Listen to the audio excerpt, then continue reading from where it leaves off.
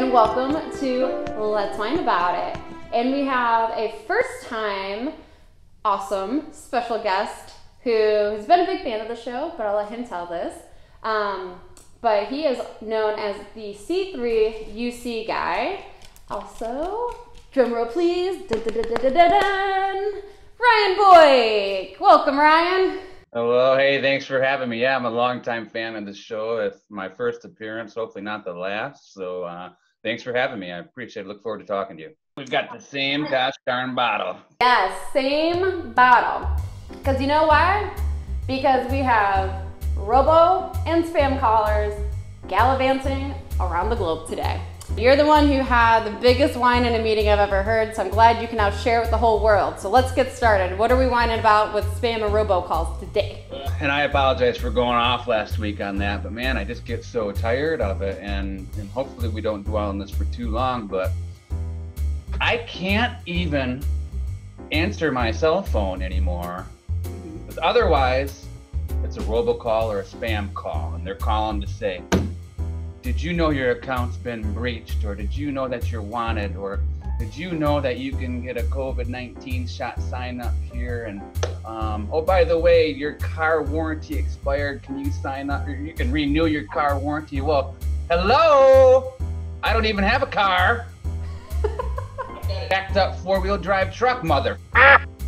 Amen.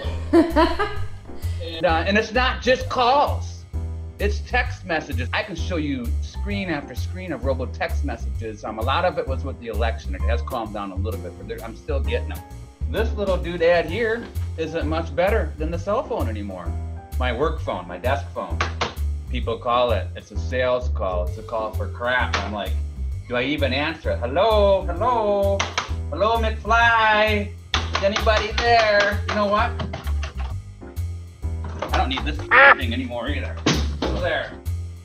There goes that phone, and you know what? I'm gonna throw the cell phone out too, because it's just constantly going off. It's alert after alert after alert, and I'm like, what in the world?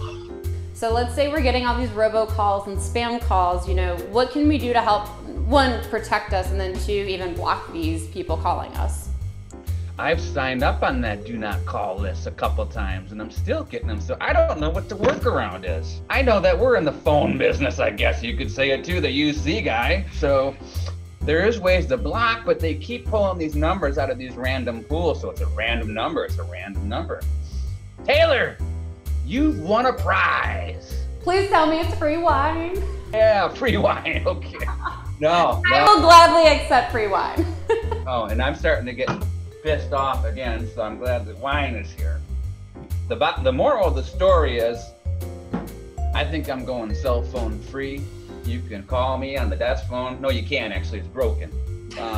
Email me, write me a letter, or come on over and have a glass of wine. Well, as always, Ryan, I shouldn't say as always, it is your first time, but I appreciate you so much joining us on Let's Whine About It. And until next time, everyone, I will see you later. All right, and if anybody wants to join me on the cell free movement, let us know.